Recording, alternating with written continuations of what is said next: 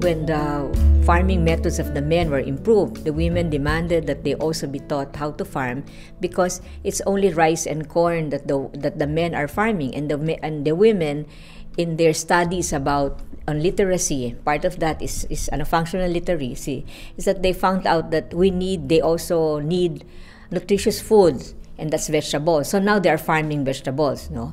And they're also involved in communal farming, meaning that when they farm, they have this self-help groups, like one group helping another farmer to plant and to harvest, and then afterwards is that other women farmer who is also helped, no?